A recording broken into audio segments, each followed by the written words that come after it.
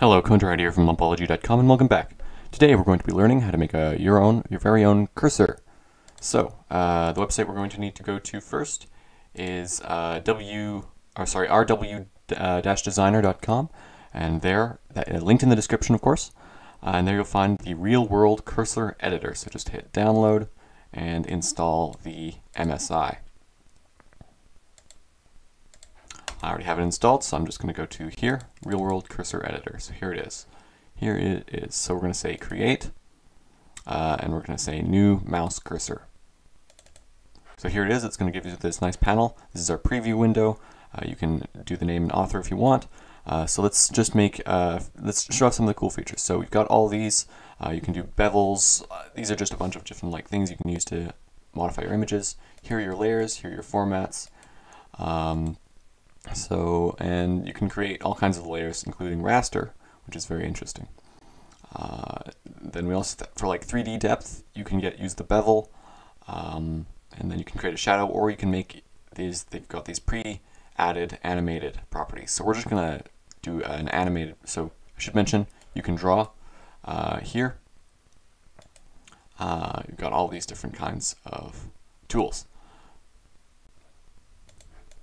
For example, this pencil, you can draw here, and then over in the center of this little icon in the corner, that's where you need to.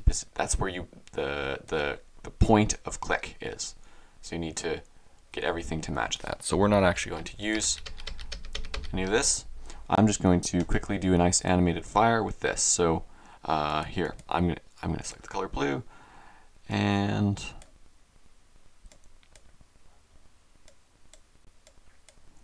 something like this. Maybe I want to look like this. There we go.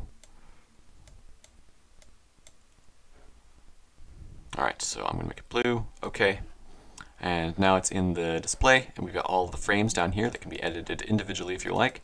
So now I'm just going to drag it and position the clicking point. So I want it to be about there.